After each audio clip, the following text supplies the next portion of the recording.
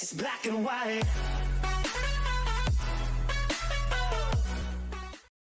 Hey, how's it going, guys? In this video, I just wanted to share this issue that the new Galaxy S10 devices are having with their Bluetooth connectivity.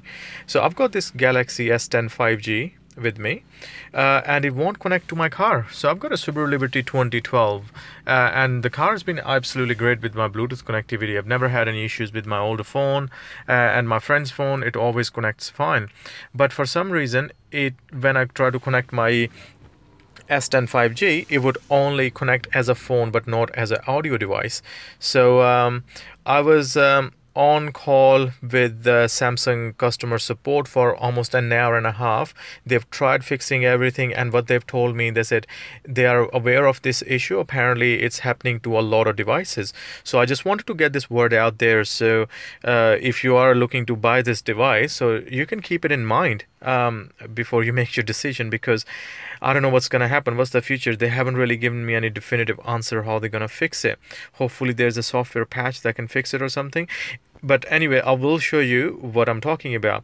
So I will try to connect it to my car right now. So let's just see here. I'm going to click register to register a new device. So now it's going to, let's just make it scan again. Make sure I've got the fresh entry on my phone. And here we go. We got Robin Subaru there. So it's going to ask for the PIN. And that's that. Okay, so as you can see, it's going to say connecting, and it's going to initially connect for both call and audio, but then all of a sudden it's going to drop audio. There we go. That's what it does. And when you go there, hang on, let's try to connect it again. And if you see here, I've got it on the screen, Galaxy S10 5G. So it's connected as only a phone, but not as a. And see, now it won't even connect to it. That's just sweet. So I'm trying to connect to it. A Bluetooth in my car is on, but it won't connect.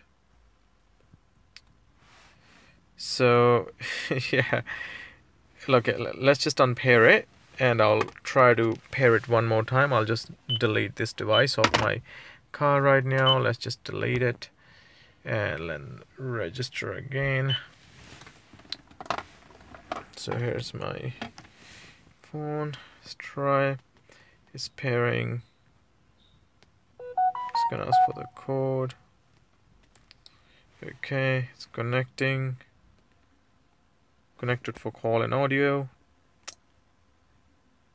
And there we go. The audio is gone. So if you go into the settings, as you can see here, the audio button is disabled. And if you try to click on it, it goes there, and then it just slides back off. So yeah, so that's the problem with the new Galaxy devices. Samsung's obviously trying to keep it sort of hidden. Obviously they don't want people to know that it's happening. There are a few online forums they're discussing it, but nobody has had any luck with fixing this issue, and it's super annoying. You get in your car, the only thing you want to do is listen to your music to just forget about your problem in the day, and you can't even do that. So yeah, if you are gonna buy this phone, keep that in mind. And I'll see you guys in the next video. Bye bye.